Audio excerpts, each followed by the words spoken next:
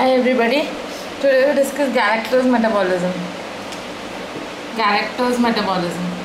So galactose, how do we get in the body? Through lactose. Lactose in the milk products. It is present, milk and milk products. This lactose is a disaccharide which breaks down into glucose and galactose. The lactose, whenever it enters through milk and milk products or through the diet, it enters the body and the enzyme lactase acts on it. Lactase, which breaks down the lactose to glucose and galactose. Galactose can also be produced through the degradation of glycoproteins and glycolipids. So there are two sources for production of galactose. One is through the breakdown of the lactose into glucose and galactose. Second is the lysosomal degradation of glycoproteins and glycolipids. So the two sources for is through the lactose. Second is through the degradation of glycoproteins and glycolipids. Now the most important thing to remember is that the fructose and galactose, the entry into the cell is independent of insulin. So they are not dependent upon insulin, independent of insulin, like galactose and fructose both. So the source for galactose is through lactose and the degradation of glycolipids and glycoprotein, and secondly the entry of the galactose and the fructose is independent of the insulin. Now coming to the metabolism of galactose per se. So the galactose, we have, it will undergo phosphorylation in the presence of enzyme galactokinase. Whenever there is kinase, ATP is taken, it is broken down to ADP and phosphorylation takes place.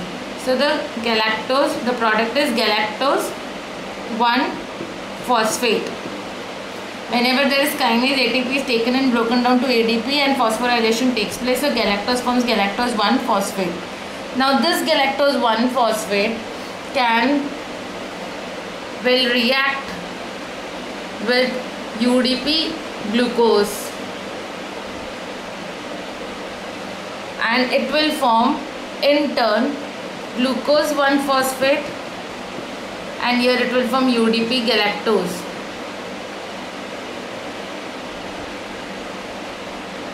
So this enzyme over here is galactosyl 1-phosphate uridyl transferase. So it is galactosyl 1-phosphate uridyl transferase. It is uridyl transferase because UDP, uridine diphosphate, this molecule has been transferred to galactose, forming UDP galactose, and here it forms glucose 1-phosphate. Now we know that glucose 1-phosphate can form glucose 6-phosphate. Glucose 1-phosphate can form glucose 6-phosphate through the enzyme phosphoglucomutase. And this glucose 6-phosphate is a molecule which can enter into 5 different cycles. For over here it can enter into glycolysis, or it can lead to the production of glucose. So glucose 6-phosphate is a molecule that can enter any pathway, 5 pathways of carbohydrate metabolism. When glucose 1-phosphate is formed, it forms glucose 6-phosphate through phosphoglucomutase, and it can either go into glycolytic cycle or it can go into new glucogenesis cycle. This UDP galactose can now form 2 molecules. Either it can form lactose through lactose synthase, or it can lead to the formation of glycolipids, glycosaminoglycans, glycoproteins.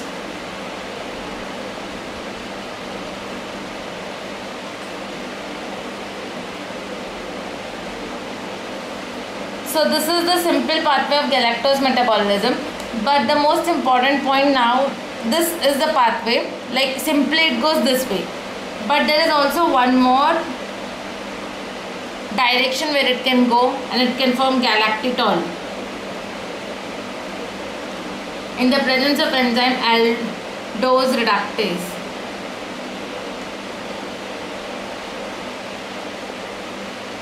Here we require an NADPH.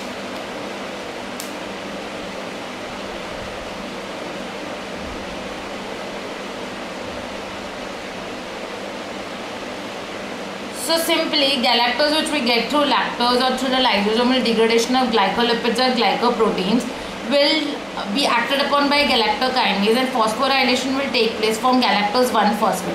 This galactose 1-phosphate combines with UDP glucose in the presence of enzyme galactose 1-phosphate uridyl transferase to form glucose 1-phosphate and UDP galactose.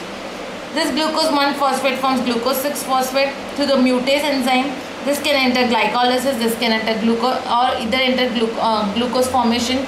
This UDP galactose can form lactose through lactose synthase, or it can form glycosaminoglycans, glycolipids, glycoproteins.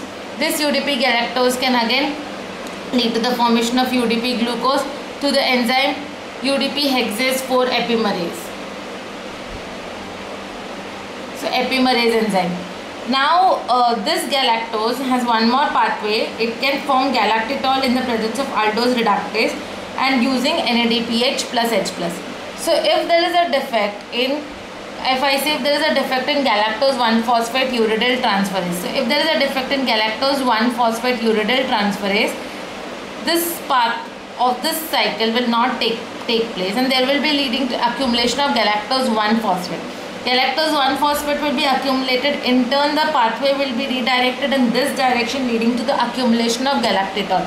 So if there is deficiency of galactosyl 1-phosphate uridyl transferase, the disease is called as galactosemia.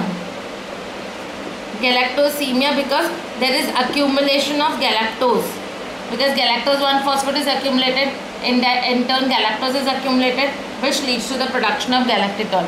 Now whenever there is more amount of galactitol present, it accumulates in the lens. It accumulates in the lens and it leads to cataract. It accumulates in the lens and it leads to cataract. So galactosemia, it will accumulation of galactose, more amount of galactose 1-phosphate leading to more production of galactitol, it accumulates in the lens leading to cataract. This galactose 1-phosphate, this will, in this disease, whatever I am writing in the black now is for the disease galactosemia, which is autosomal recessive, and this galactose 1-phosphate accumulates in the liver. It accumulates in the liver. This galactose 1-phosphate will accumulate in liver, and because this phosphate along with galactose is accumulating, this means the inorganic phosphate now gets depleted and it is accumulating in the liver in the form of galactose 1-phosphate. So the symptoms and the signs which we see in galactosemia is there is hepatomegaly, cataract, and hepatomegaly, cataract. There is impairment in kidney,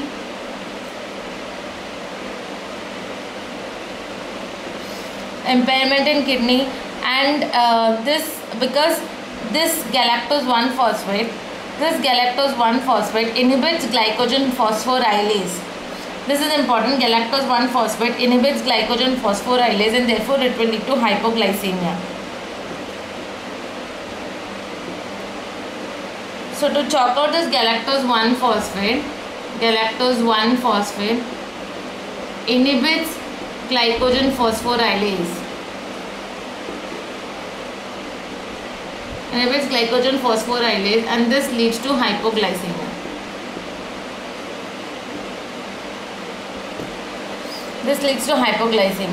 The other features are mental retardation, amino acid ureas.